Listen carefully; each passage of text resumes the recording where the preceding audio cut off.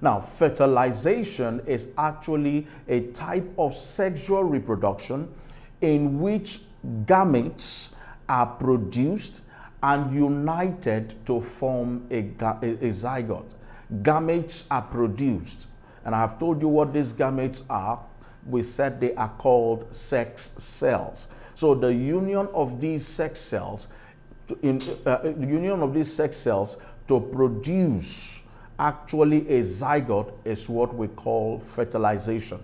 But I want to stretch this a little bit. Now, please take note, each of the sex cells, like the male sex cell, which is the spermatozoa, and the female sex cell, which is the egg cell, each of these sex cells possess what we call the nucleus. The nucleus. And the nucleus possess what we call chromosomes. In fact, reproduction is interrelated with genetics. Okay, because the formation of new offspring has to do with, or it also involves the transfer of traits from parents to their offsprings. Now, what is really important during fertilization as a type of sexual reproduction is not just the union of these sex cells, but the union of the nucleus in each of these sex cells.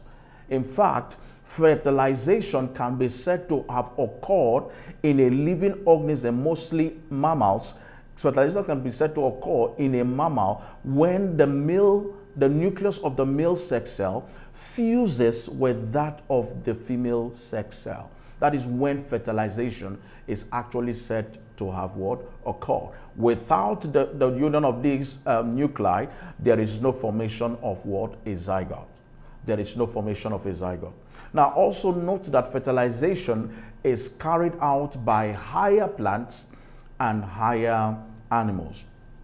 You see fertilization also in lower plants like the invertebrates, which we'll be looking at much more later in other classes or lessons we're going to have. We're going to see how some invertebrates undergo sexual reproduction by fertilization.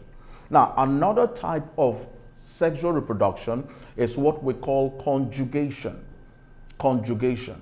It is the second type of sexual reproduction. Now, it is a type of sexual reproduction in which nuclear materials is passed from one cell to another. Nuclear materials is passed from one cell to another. There are several types of organisms that undergo conjugation. We're going to